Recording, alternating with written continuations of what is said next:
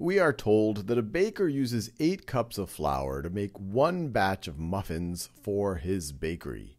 Complete the table for the given ratio. So they're saying that for every batch, he needs 8 cups of flour, or he needs 8 cups of flour for every batch. So if he had 2 batches, how many cups of flour would that be? Pause the video and try to figure it out. Well, if he has twice as many batches, he's going to have twice the number of cups of flour. So instead of 8, it would be 16 cups of flour. And if he had 3 times the number of batches, it would be 3 times the number of cups of flour. So instead of 8, it would be 8 times 3, or 24. Now down here, they say plot the ordered pairs x, y from the table on the following graph. So we want to graph 1 batch, 8 cups, 2 batches, 16 cups, 3 batches, 24 cups. So let's do that. So let's see if you can, okay, so right here, this I'm assuming on the horizontal axis, that is our batches, and then on our vertical axis is cups of flour. So for every batch, we need 8 cups of flour. So 1 batch, this is 8 right over here, 5, 6, 7, 8.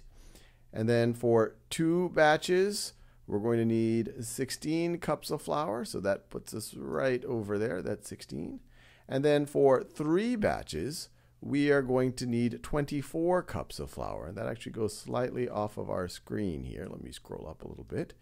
So for 3 batches, we are going to have to bring that to 24, which is right here. And I can see the 25 right above that.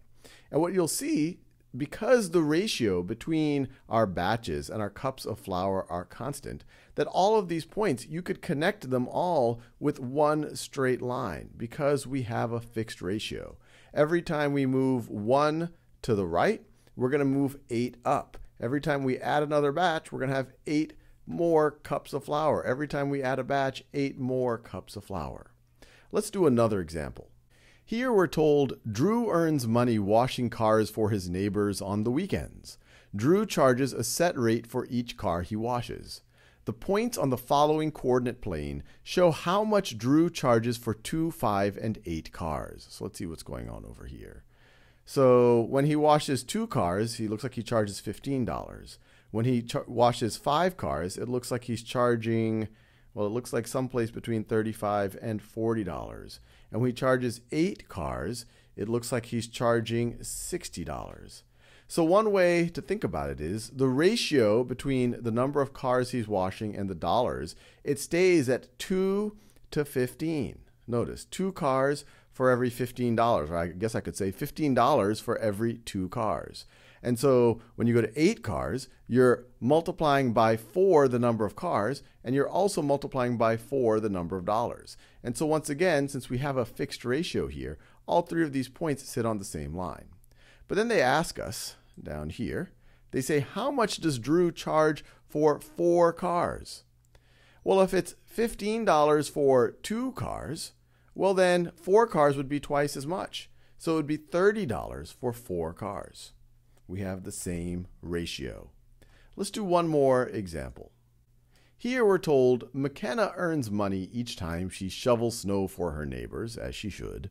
McKenna plots points on the coordinate plane below to show how much she earns for different numbers of times she shovels snow. All right, so let's see. When she shovels snow 3 times, looks like she gets, see, halfway between 16 and 20, looks like she gets $18. 4 times, looks like it's $24. So it looks like the ratio is staying constant at 3 to 18. The ratio of 3 to 18 is the same thing as, one way to think about it is $18 for every 3 times she shovels snow. That would be equivalent to $6 for every time she shovels snow. So let's go down here to see what they're asking us. They say, which of the following ordered pairs could McKenna add to the graph?